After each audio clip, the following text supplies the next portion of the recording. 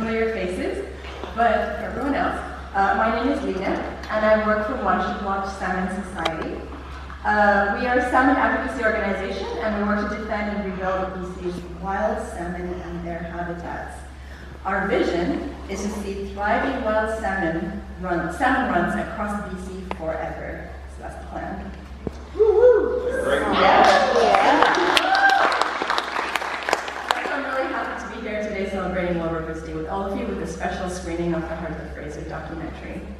So we've actually partnered with a number of organizations, BC Wildlife Foundation, Rainforest Conservation, the Wild Salmon Defenders Alliance, and others, to form a coalition to call Defend the Heart of the Fraser. And you'll really learn more about why as we watch the film. And really, we want to raise awareness of the threats to this reach of the river from roughly hope to mission.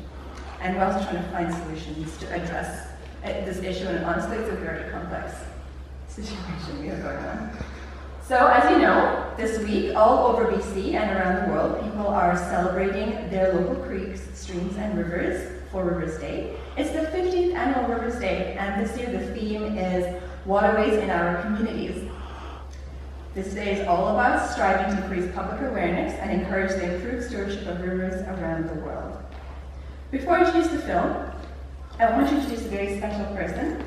Eddie Gardner is a Stolo elder from the Squaw First Nation and a wild salmon champion. He is the president of the Wild Salmon Defenders Alliance and works tirelessly to inform the public about the risks and threats to wild salmon posed by open-net fish farms. You might have seen him outside various retailers, he's wrong, and challenging them to adopt sustainable seafood practices. And so Eddie will get us started today with a song and some important words on why we are here.